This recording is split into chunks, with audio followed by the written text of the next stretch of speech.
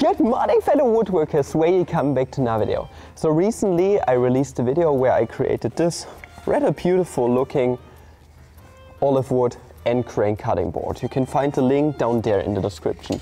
And from far away and on camera it looked pretty decent. But if you take a closer look at this cutting board, you are going to notice that we can still see a few stains of glue, for example, where the oil just couldn't really sink into the wood and the like. And the reason for this was I'm working here basically in my backyard, you could say, and I didn't have my CNC here to basically shave off the surface of the cutting board to a nice and plain surface, to a flat one.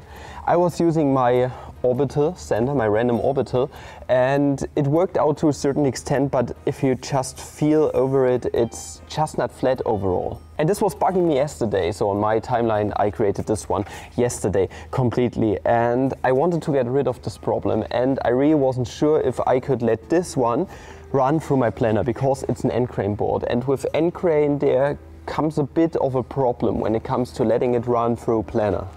So what's the problem with end crane exactly? On the one hand, end crane is magnificent to use for cutting boards, for example, because it can really damp the pressure on your knife if you cut on it. It's way better than regular grained boards, and the thing is with end crane, this is like the terrible thing, the reason why you can't let it run through a planer is because all the wood fibers are basically pointing to the top. And if you let a planer run over it, all the wood fibers get compressed in one direction and the knife is going to hit against a thick wall, okay? And overall what's going to happen most of the time with end crane, if you ever try to use your block plane, for example, on an end crane board or the like, you're going to notice that on the corners and the edges, your fibers are just going to basically split off and you're going to get a very, very ugly edge here. And to counteract this problem, I thought about two things.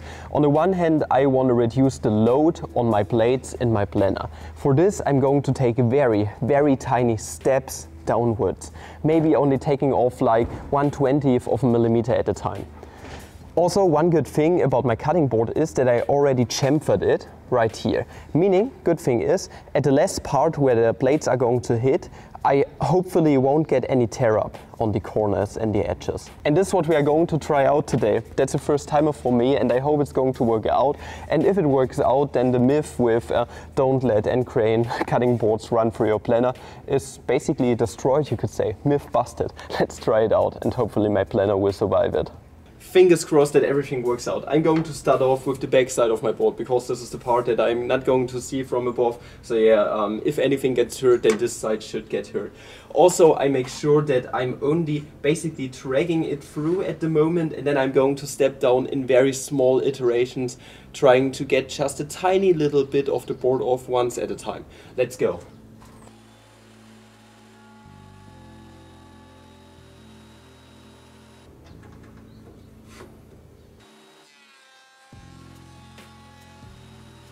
Oh my goodness, it worked. It took off a bit of the work. That is good. So it took off a tiny little layer of wood and I think I can continue with this. It seems to be working out. I can't believe this. Goodness, end crane boards through a planer. This is awesome.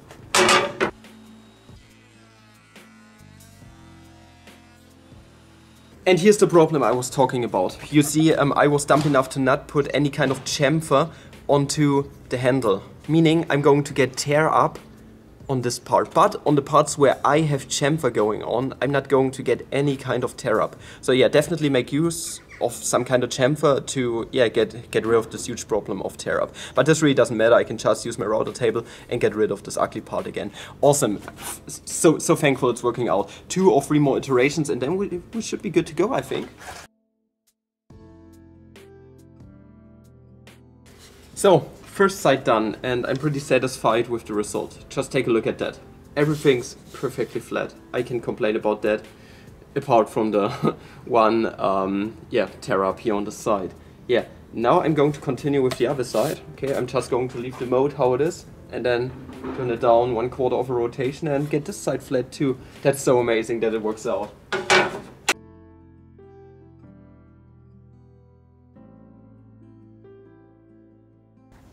And thus we are done. And I'm going to officially call the myth that you can't put end crane bolts into a thickness planer as busted. And as a little bit of fan service for the YouTube algorithm, you can watch me oil this amazing piece of wood now.